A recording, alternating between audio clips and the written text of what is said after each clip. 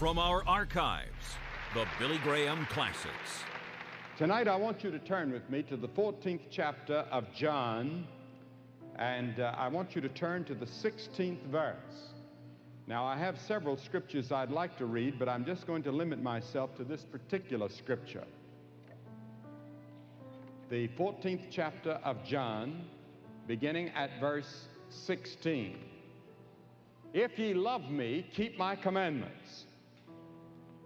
And I will pray the Father, and he shall give you another comforter, that he may abide with you forever, even the Spirit of truth, whom the world cannot receive, because it seeth him not, neither knoweth him, but ye know him, for he dwelleth with you, and shall be in you. I will not leave you comfortless. I will come to you. Pope John was once asked what the greatest need in the world was, and he said the teaching and the ministry of the Holy Spirit. My wife and I took a brief vacation several years ago with the great Swiss theologian Karl Barth. And I asked Dr. Barth, I said, what is going to be the next theological emphasis in the world? And that was before the charismatic movement had come to bloom as we know it today. And Dr. Karl Barth, with great prophetic insight, said, the emphasis is going to be on the work of the Holy Spirit. And the Apostle Paul said in 1 Corinthians 12:1, now concerning matters pertaining to the Spirit, I would not have you ignorant. Now, it's impossible to understand the Bible, Christian living, the structure of the church, to understand your own relationship to God without the person and the work of the Holy Spirit. Now, we have what is called today the charismatic movement, and I see it throughout the world. I see it in all sorts of phases. I've been to some countries where they say that the charismatic movement is moving so great in the Roman Catholic Church, and I find that those people have never spoken in tongues at all. They've just had a new experience with Christ, and yet they call themselves charismatic, and they are right, because every true Christian is charismatic. Every true Christian is charismatic. It's the word charismata where we get our word charisma from, and that is the plural for charis, which means gift, a gift of grace. Now, there are 20 or 21 or 19, no matter how you count them. In my book, I say 20, but I think it's only a sample list of the gifts of the Spirit. But every true believer has a gift of the Holy Spirit. The gift of administration, the gift of helps, the gift of knowledge, the gift of wisdom, the gift of an evangelist, the gift of a pastor, the gift of a teacher. Whatever the gift is, it is given by the will of the Holy Spirit. It's a gift from the Holy Spirit to you, to help you, to guide you, to lead you, to strengthen you, to edify, to build up the body of Christ, and to witness for Christ to the world round about us. And so in that sense, every true believer is charismatic. Now let's look a little bit at the word, the work of the Holy Spirit. First of all, he is not an it. I hear people talk about, I want it. He is a person. The Bible says that he's not something, he's someone. He is God. There are three persons in the Trinity, God the Father, God the Son, God the Holy Spirit. You say, I don't understand that. Neither do I. I'm not going to try to explain it, at least at this point. Except by faith that there's one God expressed in three persons, God the Father, God the Son, God the Holy Spirit. Now, the Bible teaches that the Holy Spirit is all-powerful. Micah 3:6 says, I'm full of power by the Spirit of the Lord. The Bible says he's present everywhere. No matter where you go, he's there. Whither shall I flee from thy spirit, or whither shall I flee from thy presence? Psalm 139:7. That is one of the reasons that Christ went away. He went to get out of a human body because Christ could only be in one place at one time. He was confined to his body. He went away so the Holy Spirit could come in his place and be everywhere at the same time. the Holy Spirit can be in your heart and my heart, and we may live 1,000 miles apart. He said, it is expedient for you that I go away. And if I go not away, the Holy Spirit will not come, he said. So he said, I have to go away so that the Holy Spirit can come and do his great work throughout the history of the church. Now, he also has all knowledge, the Bible says, but God hath received them unto us by his Spirit, for the Spirit searcheth all things, yea, the deep things of God. It is the Holy Spirit that teaches us and takes us deeper and deeper as we go along in our Christian life. Now, in our Christian life, we're to grow in the grace and knowledge of Christ, but we can only grow by the help of the Holy Spirit. Because the moment that you receive Christ as your Savior, the Holy Spirit comes to live in your heart. Your body becomes the temple of the Holy Spirit, and the Holy Spirit is there to help you live the Christian life. There's not a person in this audience that can be a Christian without the Holy Spirit. There's not a person in this audience that can follow Christ without the help of the Holy Spirit. So the Holy Spirit is extremely important, all important in our lives. The Bible also says that the Holy Spirit has all knowledge, but God hath revealed unto them by his Spirit, for he searcheth all things, yea, the deep things of God. But in the book of Revelation it says that he has 7 eyes. The word 7 is the word of perfection in the Scriptures. He has 7 eyes, perfect eyes. He sees everything that goes on. He knows what goes on in your heart. He knows what goes on in your mind. Nothing is hidden from him. The searching, probing power of the Holy Spirit with those 7 eyes that see in every direction. He has perfect knowledge. And then the Bible says he's eternal. In Hebrews 9:14, we have the phrase, the eternal Spirit. He is the co-eternal with God the Father and God the Son. To explain the Trinity again, I do not know how, but let's say you take an apple. You have the peeling on the outside, you have the meat, and then you have the core. But it all makes up the apple. Or you have ice and water and vapor. They're all the same, but they take different forms. Those are poor illustrations of the mighty Trinity, God the Father, God the Son, and God the Holy Spirit. Now, he's called holy. 100 times he's referred to as the Holy Spirit, or the Holy Ghost is the Old English translation. And the Bible says, God says, be ye holy, even as I am holy. The Holy Spirit's job, one of his jobs, is to help make you holy. And we ought to be more holy today than we were yesterday. We should always be growing more into the image and conformity to Jesus Christ. And it's the Holy Spirit that helps us in this growing process. Now, the Bible also teaches that where he is, there's liberty. Our brother a moment ago talked about liberty, the liberty that he has in Jesus Christ. He gives us liberty out of the bondage of the law and out of the bondage of legalism. Because you see, even though you may be a slave to sin, to drugs, to alcohol, or whatever it may be, you're a slave of sin, Jesus said. But Jesus Christ comes and liberates us because of his death on the cross, and the Holy Spirit also liberates us. And there's liberty where the Spirit is. And I can go into a service and tell you in 5 minutes in that service if those people have been liberated by the Holy Spirit. The work of the Holy Spirit. What is the work of the Holy Spirit? The work of the Holy Spirit, first of all, is to convict. He convicts us of sin. And when he has come, he will reprove the world of sin and of righteousness and of judgment in John 16. He uses a mother's prayers, as our brother a moment ago said, or a tragic experience, or a pastor's sermon, or some other experience, maybe this telecast. He will use to convict you of your sin and of your need of turning your life over totally to Jesus Christ. That's the work of the Holy Spirit. And many times he disturbs you. I've had people get up out of their seats and come and stand in front and shake their fist in my face.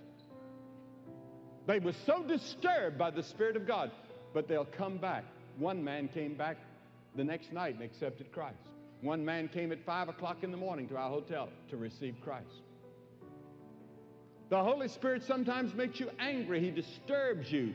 You don't like for people to point right in your direction and say, you're a sinner. The Holy Spirit points right at you. He puts a dagger in your heart, and he says, you're a sinner. You need to repent. We don't like to hear that. But that's the work of the Holy Spirit, and without the work of the Holy Spirit, you could never go to heaven. You could never have your sins forgiven. You could never be saved. And the Holy Spirit has been working with some of you all week, whether you've been here or haven't been here. And then secondly, he gives new life. You see, the Bible says that we are dead in sins and trespasses. Our spirit within us, made in the image of God, is dead toward God. And what does mankind need tonight? Mankind needs life. All have sinned, therefore all are dead toward God, and a dead man needs to life. And the Holy Spirit comes to give us that new life in Jesus Christ. Bertrand Russell once wrote to a friend, I could think of nothing but suicide. For over man and his works, he said, night falls pitiless and dark. Is that the way you feel? Night is falling, pitiless and dark for you? You see, man without God is dead. But Jesus said, except a man be born again, he cannot see the kingdom of God. You must be born again.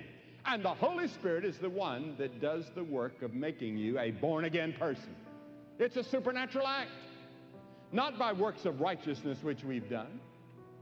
Not all your good works and all the good things that you've done are going to save you, Paul said to Titus.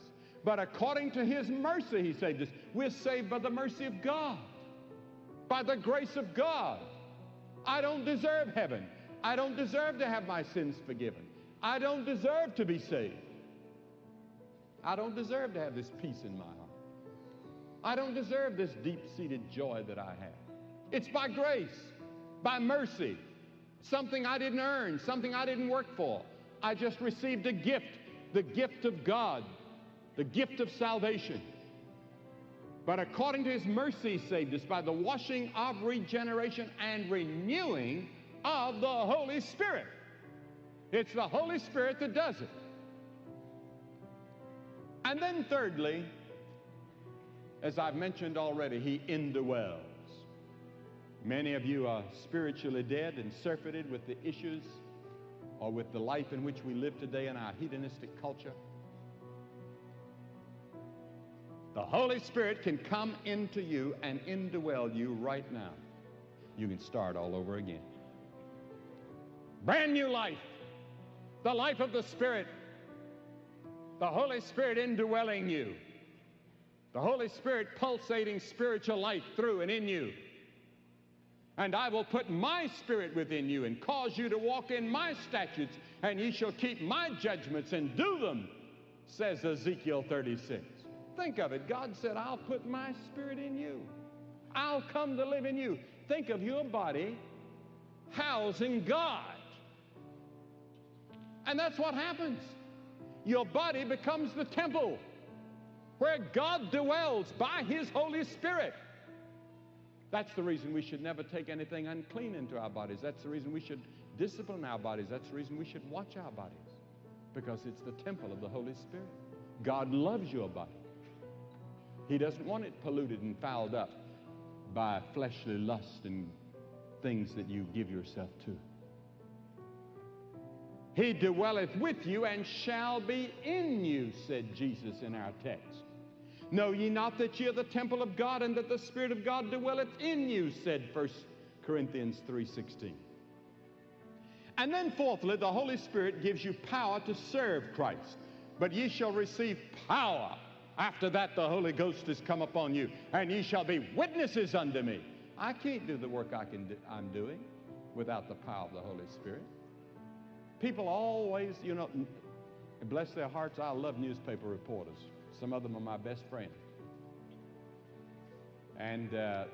But many of them who do not know Christ cannot possibly understand what it's all about. They study and they try to penetrate and they try to figure it out. They think it's advertisement. They think it's promotion. They think it's something else. One fellow said that he knew the secret of why the crowds came to these meetings. He said it was my eyes. Well, you can't see my eyes 4 rows back. No, I'll tell you the secret. It's the Holy Spirit, the Spirit of God, where Christ is exalted. I don't claim to be a great preacher. I'm just a communicator of God's message. He called me and gave me that gift. He gave Cliff his gift. He gave Ted his gift. He gave Bev Shea his and John his and all these team members. He gave them separate gifts. He gives as he wills. There's some of the team members here that we have with us and some of the people here that can do things I would give anything in my possession to be able to do. By way of organization, by way of music, I wish I could sing like some of these people. I can't sing a note. In fact, I don't even sing when I'm standing beside somebody because I throw them off.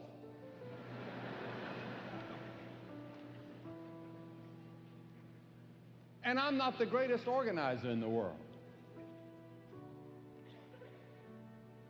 But God gave me my little gift, the gift of communicating the gospel.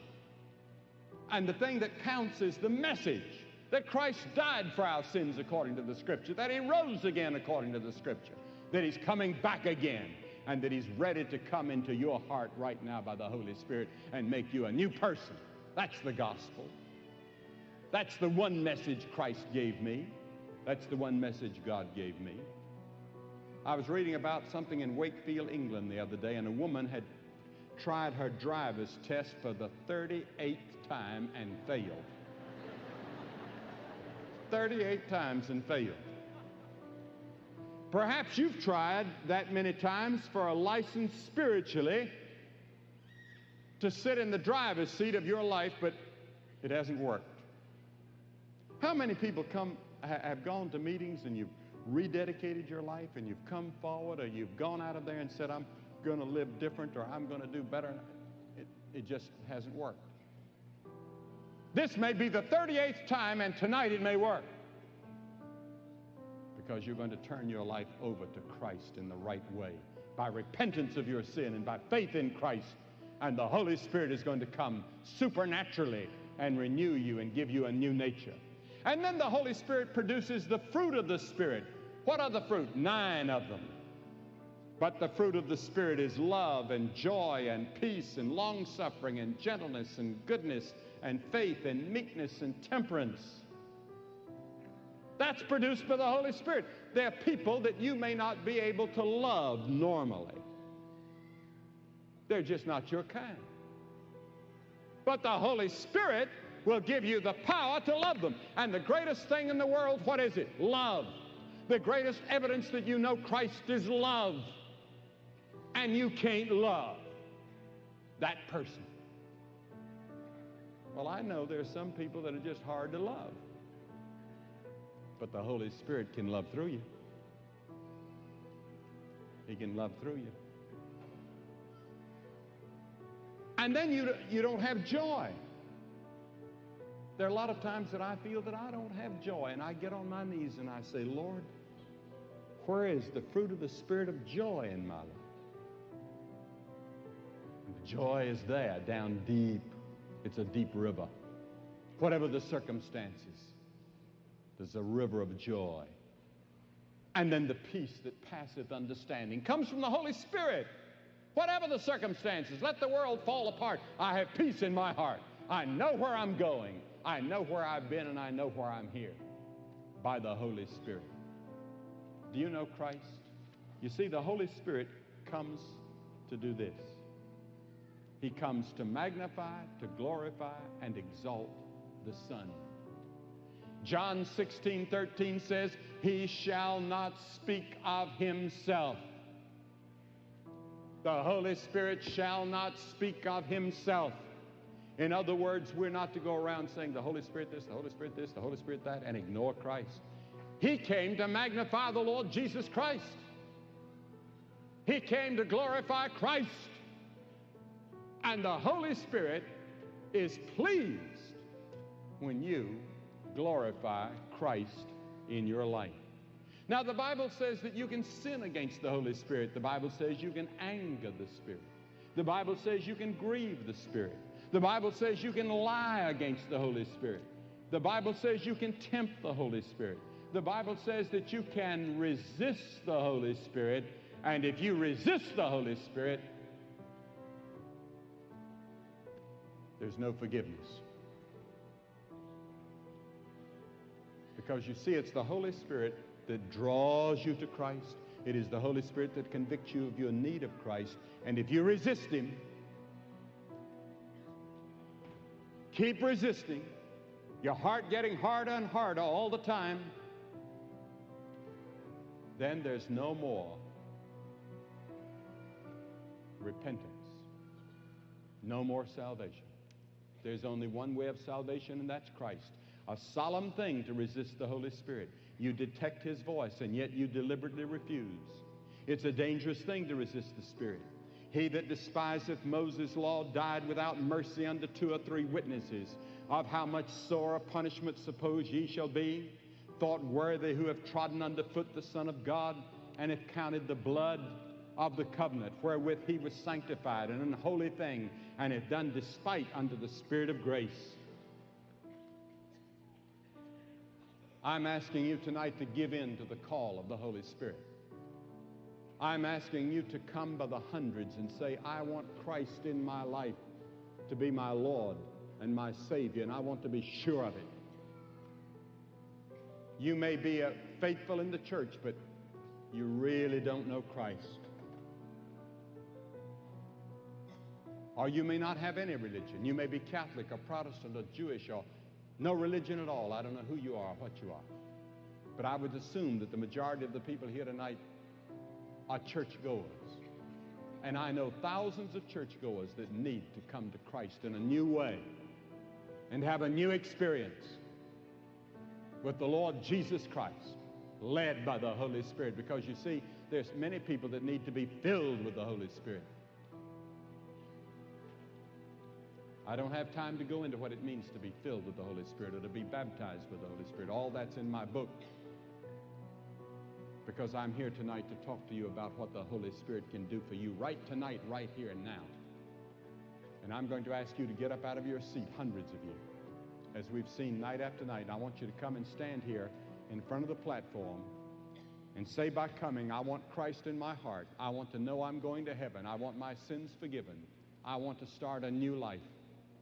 If you're with friends or relatives, they'll wait. If you come from that top balcony up there, it'll take you about 2 minutes. So start now. You can bring your friend with you. And there are thousands of you here tonight that God has been speaking to. You get up and come right now, quickly. And say by coming, I want Christ in my heart. I want the Holy Spirit to come into my life tonight. I want Christ to forgive my sins. You get up and come quickly. We're going to wait on you. Men, women, young people, you come right now.